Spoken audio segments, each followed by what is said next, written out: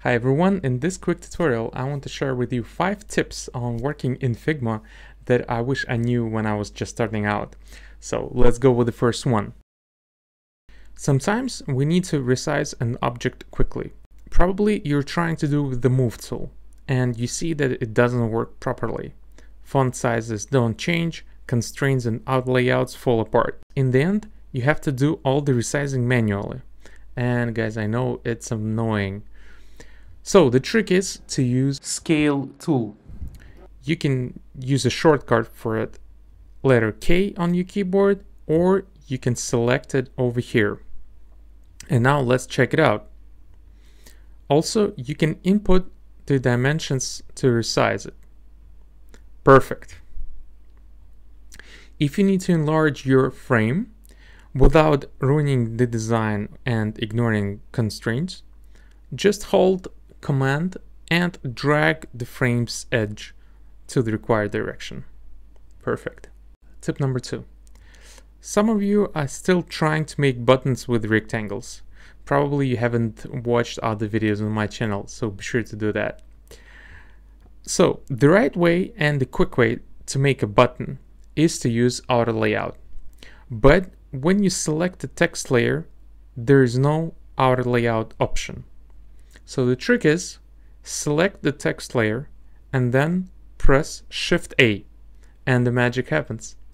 Now you can easily change the background color of the button and add a stroke and also add paddings inside. Tip number 3. Sometimes you need to put an object above the auto layout element. This can be tricky because your element will be kind of magnetically placed inside of the outer layout. Another situation is when you need to move an object off the edge of the frame, but still keep it inside of this particular frame. So the trick is to hold spacebar and then drag the object. Here I'm holding a spacebar and dragging the object above the outer layout element, placing it right above it without needing to play around with the layers.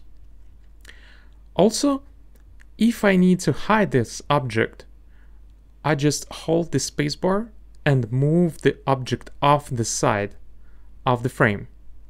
We don't see it right now, but it is still inside of our frame. We can check it in the layers menu.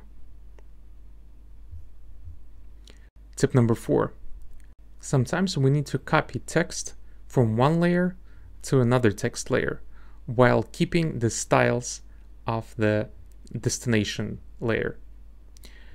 If you use a copy and paste method, the text will be inserted with its style, the one that we were copying. To fix that, we need to use a shortcut, Command Shift V, to paste the text without pasting the style of the previous text layer. Try it by yourself. I'm sure it will help you. Tip number 5. When you design elements get complicated with lots of layers and odd layouts, it may be hard to get to a specific element nested somewhere deep in your layers. The trick is to hold Command and click on the required element. Also, you can hold Shift Command to select multiple elements this way. Check it out. Isn't that cool? Believe me, it saves hours of time in designing. And now the bonus tip. If you have a mess in your workspace or you need to quickly align everything to a grid without actually using auto layout, try to use Tidy Up tool. It's right here. All you need to do, you need to select all the elements and then click on the Tidy Up tool. I like to use it for Instagram profile grids, when you need to move pictures around to make a nice composition. To do that, simply select all the images, use Tidy Up tool, and then drag the pink circle inside of the image to switch the images around. It's perfect now.